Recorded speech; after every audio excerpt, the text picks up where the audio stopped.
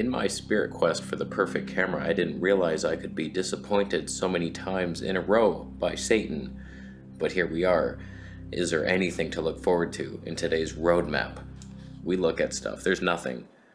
But continue watching the video. There's something at the end. Oh, stay tuned to the end. Just go home. We'll learn nothing. All I want is the perfect camera. All I want is the perfect camera. We are on a special kind of secret today. Oh boy, is this acceptable for our lives?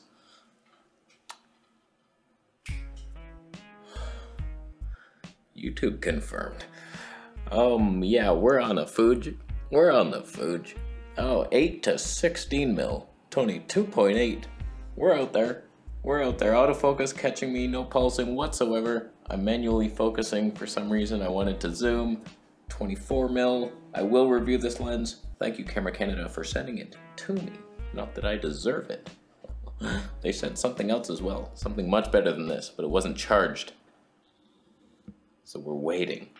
So while we're talking about the Fuji XH2, will it be better than the XH2S? That seems to be the only thing coming somewhat soon. They delayed the announcement because they want to sell some of these S models. Nobody's gonna buy.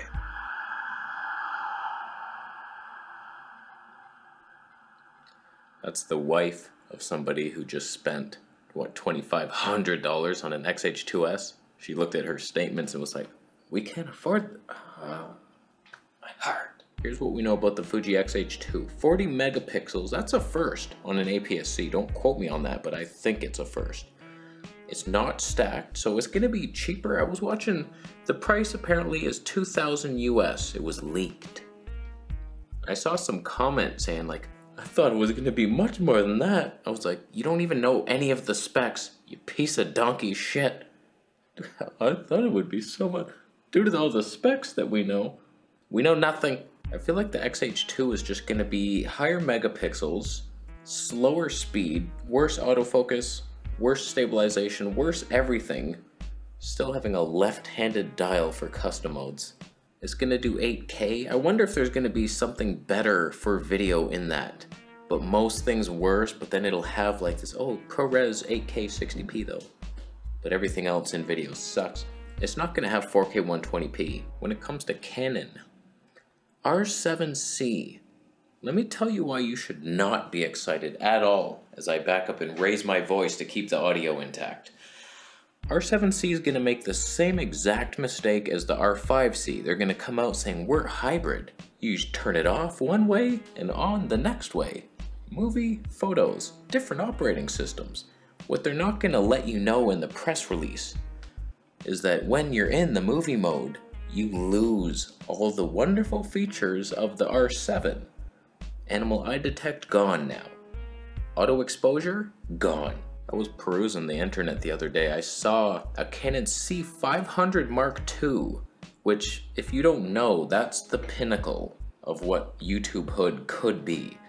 A cinema cam, full frame, the best ever, way overkill. I think it's like 30 grand or something, but it was like 14 grand. I think it was 20 grand down to 14, but it was like a lot less. I was like, why are you pondering this? Just go to sleep. So I did. I think someone bought it immediately, and it wasn't me, and we suck. They got a bunch of cinema cams on the way. C200 Mark II. Now that I've seen what a Canon cinema camera is like, it's not exciting to me. It doesn't auto expose like a cinema cam should with shutter speed. I'm of the opinion that Canon is not what they once were. They used to be fun. They used to be leading the industry, but my industry says they're lacking in it. When it comes to the Olympus OM5, that's coming soon. Same sensor, same battery. Like, how are you gonna put a stacked sensor in a tiny budget flagship thing's gonna be $2 grand? What are you doing? What's the difference gonna be? Not enough, I think. Is my nose that big? Why didn't you tell me? I wasn't wrinkled. If you relax the face, you're not wrinkled.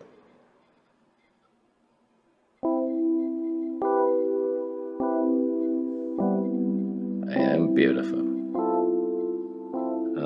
So OM5, I don't know. I can't have a lot of excitement for Olympus. I think they're maybe a couple models away from just packing it in. This new company that bought them, I don't know, they might stay alive for a little bit, and you never know. The direction of our world could be headed in a super positive, happy place where every company just thrives. So if like some hippie shit like that happens somehow, Olympus could make a comeback, but they're for like people who can't carry heavy things. They only buy crackers because they're light. They can't carry like a watermelon home. So it's like, okay, whatever I can carry home, that's really crackers, airless, like rice noodles. You're not healthy. Those aren't devil's horns. You don't know what you're talking about. This is not Satan giving a speech here. I'm giving you valuable information. Respect your boundaries. When it comes to Sony, it sounds like they're coming with a ZV2 or something, another vlogging camera with no stabilization, likely like increased crop. We know it's gonna be this. I'm vlogging. Will you watch it? I couldn't keep up with the speed, and the lens is so heavy it's sunk. Oh God. Oh, why isn't there a tripod mount on this thing? I'm looking forward to it. What are you doing? What are you doing now? I actually hope it's coming out and it has 960 frames per second. They've improved it somehow. And it has a wider lens. Like, it might happen. You never know. Sony listens sometimes. So they could have, imagine it. Sony ZV2 with the 15 to 30 or something. It's like, wow, look at that. Please put a motion trigger box like my phone does. I put a box right here, I arm it, and then I go out and run or do something. It's good content, trust me. You don't know what you're missing.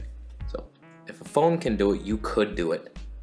How are you supposed to record yourself if you have only like 2 seconds to record? You have to sprint back to your camera to stop the recording. Give me a break. Now Nikon, will they finally come out with something Z8 or Z6 Mark III? Flippy screen? I mean, we know they know how to do it now. The ZFC did it, and then their new Z30. It's the same Groundhog Day camera every year, same exact thing, but just the body changes. It's a Halloween mask. People still wear them in the grocery store. I don't know why they're doing it. That's fine. I'm open to using a Nikon camera in here if they had a flippy screen. I'm curious to see what it would be like. What are Nikon colors all about? I want to thoroughly test it. I have not been able to get my hands on a Z6 even. To this day, nobody has one for me to test. I'm dying to know. So it would be nice. I would like to dedicate my Sony to wildlife. I want that 200 to 600. Boom, here's my wildlife cam. And then I would probably want another studio cam so I don't have to change lenses. First world problems confirmed. So Nikon, I could dig it, but Sony color science is what keeps me with Sony.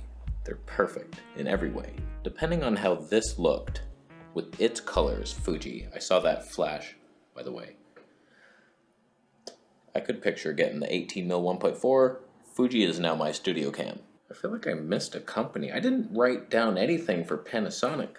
Wow, they have left a void in my heart. I don't see them doing anything. They're so good yet so stubborn. Like, will they ever get autofocus that works? We've been complaining since autofocus was invented. It was like they were the worst at it, and people are like, why?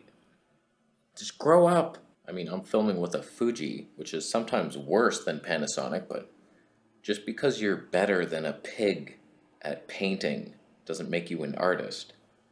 You're just better than the worst thing in the contest. So I'm not seeing a ton of exciting things coming in the future. What's GoPro gonna do? GoPro 11, probably same tiny sensor, not much changed, just a slight spec bump. Little 4K 180p. I doubt it. Why would they? For 480 frames per second, who's going to be the first to actually do it and make it viable? Any phones coming? The Huawei P60 Pro, maybe? I don't know that. Xiaomi 12S Ultra. I'm not liking it. It's still over sharpened crap phone shit. They have 480 frames per second. Thanks for not even beating my Huawei P40 Pro. And they have 3,000 frames. How's that gonna look? Worse than my 7,000 for sure. Do they have the motion trigger box? Doubt it. You can't even buy them. I've seen it. From China. They order it and then change it to English and then send it to you. I would do it. It was like $1,249 for a phone that's gonna suck worse than my P40. Give me a break. Break it. So how did the Fuji perform today? Thank you, Camera Canada, for lending me this lens. 8-16, it's heavy. It's a hefty beast. We'll do a little review of it, vlog test and everything. I should have just jumped into that video because this one was purposeless. I just wanted to test this. I actually wanted to test this.